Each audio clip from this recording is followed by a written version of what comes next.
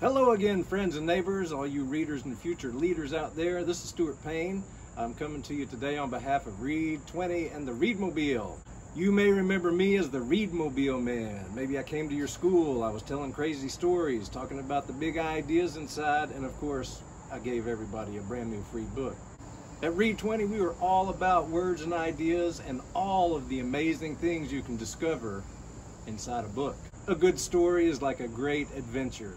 And we want you to go on an adventure with us by participating in the Probasco Readers Challenge. The great reading adventure begins today, September 8th, 2020, and it will continue on till April 30th, 2021. All right, here's what you need to know about the great reading adventure. It's a partnership between Read 20, the Hamilton County Library, and the Hamilton County Schools. This is what we are asking you to do. Read 20 minutes every day for at least 5 days a week, which, if you do the math, that adds up to 100 minutes a week. We want you to log your time. Log all the time that you read. Get your parents to sign off on it.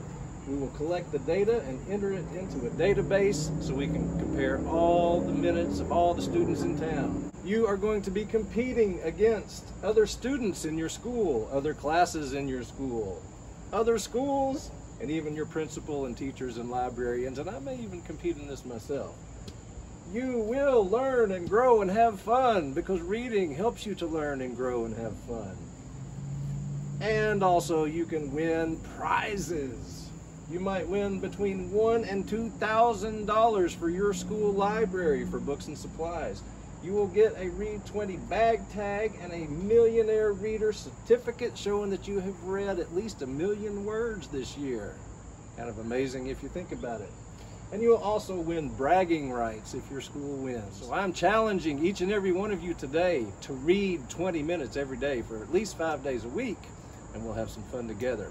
Now we are going to look at a story together today, a story about a young lady who overcame some challenges of her own.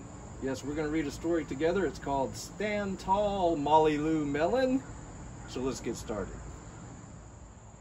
Yeah, this is Stand Tall, Molly Lou Mellon by Patty Lovell with illustrations by David Catrow.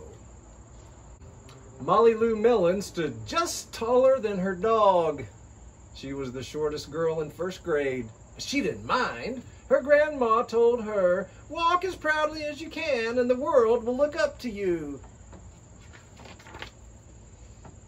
So she did. Molly Lou Mellon had buck teeth that stuck out so far she could stack pennies on them. She didn't mind. Her grandmother had told her, "Smile big and the world will smile right alongside you." So she did. Molly Lou Mellon had a voice that sounded like a bullfrog being squeezed by a boa constrictor.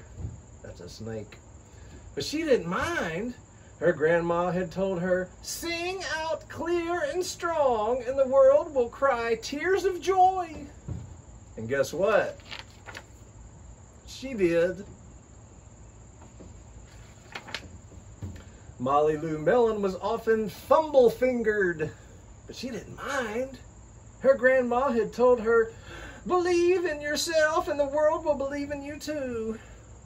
And so she did believe in herself. And then Molly Lou Mellon moved to a new town.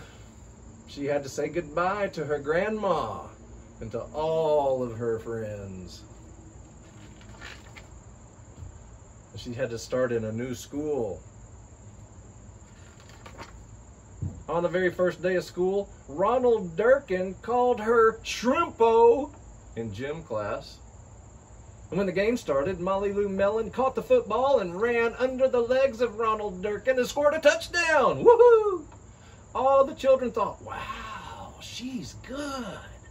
And Ronald Durkin felt very foolish. On the second day of school, Ronald Durkin called her Bucky-Tooth Beaver. But Molly Lou Mellon took out her pennies and she stacked 10 high on her teeth and she smiled as big as the day. All the children smiled with glee, and Ronald Durkin felt very foolish. On the third day of school, Ronald Durkin said, "You sound like a sick duck, honk, honk."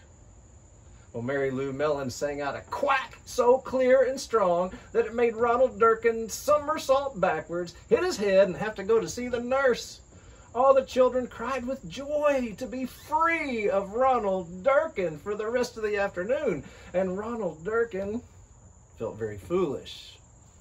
Again. On the fourth day of school, Ronald Durkin said that she'd made the snowflake all wrong.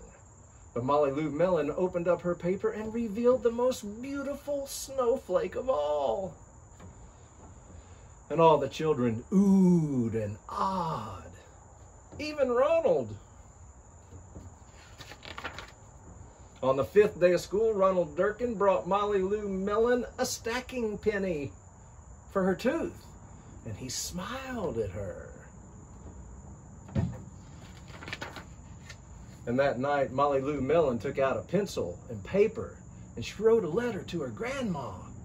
"Dear Grandma, I wanted to tell you that everything you told me was exactly right.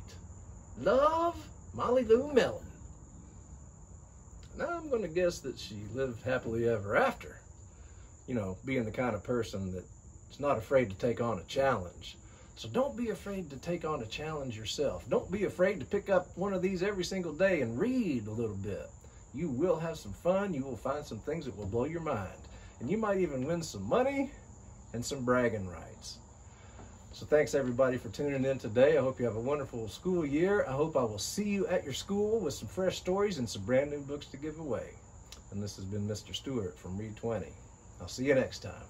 Bye-bye.